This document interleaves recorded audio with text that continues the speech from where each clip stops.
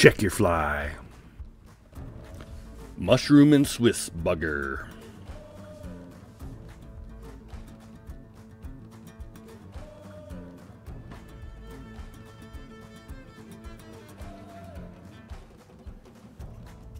This is a mushroom and Swiss bugger.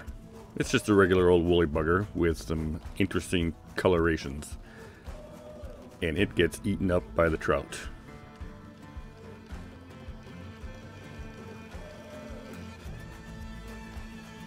Let's tie one. So as you can see, the tail on this is some interesting stuff called Mottleboo. It's some awesome marabou that has a nice mottled coloration made by Spirit River, but they don't make it anymore. So I have had to move on to coyote fur. Coyote fur is the closest thing I've ever found. In the vise I have a size 6, 2 extra long streamer hook. I've got a 3/16 inch black bead on there, and I'm putting about 10 to 15 wraps of 0.020 lead wire on there. Pinch that off and slide it right up into the bead. Now I'm going to start my thread. This is some 6/0 brown unithread. Start it right behind the lead and work my way back to the bend. Just make a nice layer of thread there.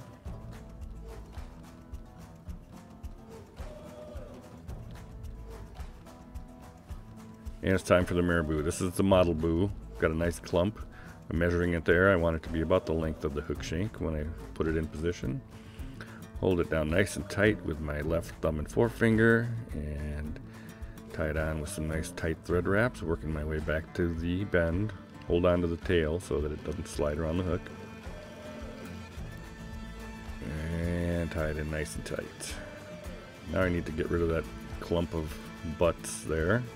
So I lift them all up, trim them as close as I can, and I'm going to cover those up with some thread wraps on a nice even underbody. There you go, that looks pretty good. Now I'm going to tie in some copper wire. This is some small sized copper wire. I tie in there at the front and work my thread all the way back so it's in nice and tight, it won't slip out. And the chenille on this woolly bugger, or this mushroom and Swiss bugger, is some lovely olive and brown variegated chenille. Tie that in by the middle string there, right at the back, and move my thread up to right behind the bead.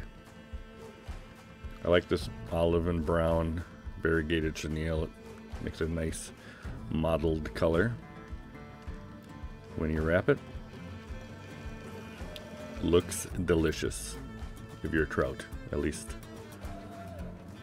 that's how I feel about it. Wrap it all the way up to right behind the bead, tie it off with a few nice tight wraps of thread, and trim that off on top of the hook shank.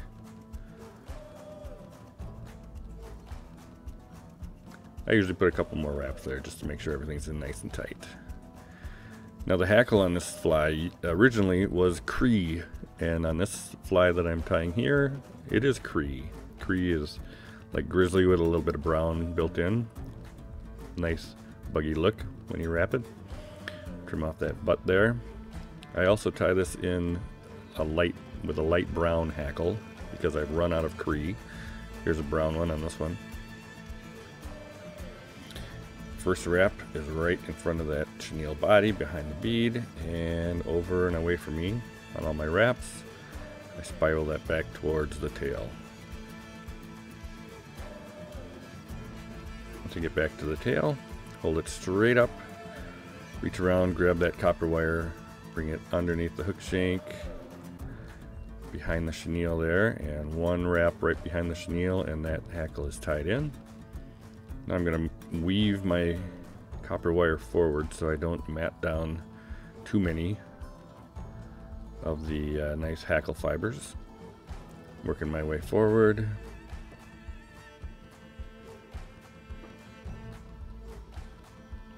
And when I get up to the front, I will tie that in with a few nice tight wraps of thread right behind the bead.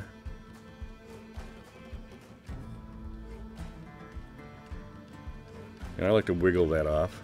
Here you can see from the opposite direction. Just grab it right up next to the bead, wiggle it a few times, and it should pop right off. And I can finish off my thread by pulling the hackle back a little bit, making a few extra wraps just to make sure everything looks good. And I will whip finish right behind the bead.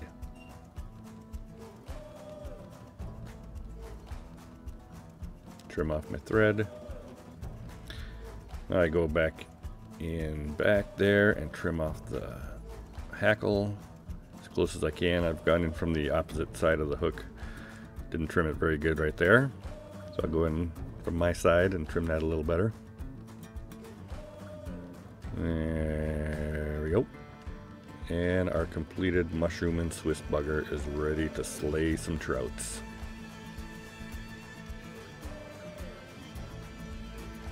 There you go.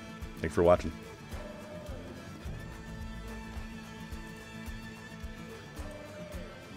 Check your fly.